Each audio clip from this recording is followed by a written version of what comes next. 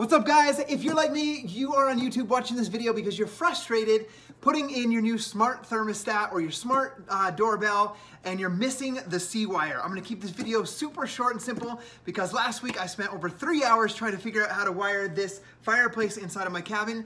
The problem is I only have 2 wires coming to the current thermostat and we're lacking that C wire. So I'm gonna show you what to do. I'm personally gonna put in an ecobee smart thermostat. Many of the other ones like the Nest and smart doorbells are the same thing. This is gonna save your life right here. There's a couple different brands. This one's the one I picked. It's 5. So the cool thing about this is the 24-volt adapter. All you gotta do is plug it into the wall.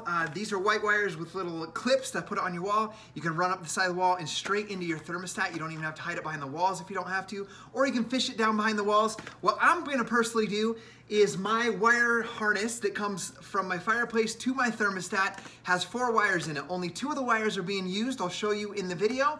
And then the other 2 are both cut off on both ends. So what I'm gonna do is I'm just gonna plug this into the outlet that's inside the fireplace. I'm gonna splice the 2 wires and bring them straight into the thermostat.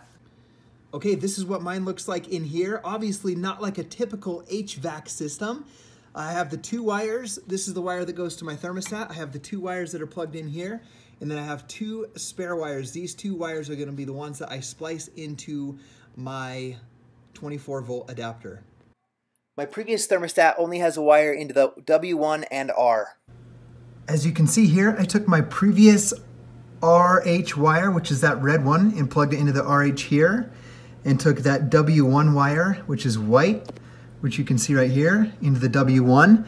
And then this new 24-volt adapter that I just showed you goes, you guessed it, into the RC, and the other one goes into the C, and that powers your device. I have room to get in here and plug this in on the inside. So what I'm gonna do is this brown cable that goes to my thermostat has the red and white cable that I showed you guys that were connected on this 2-wire configuration.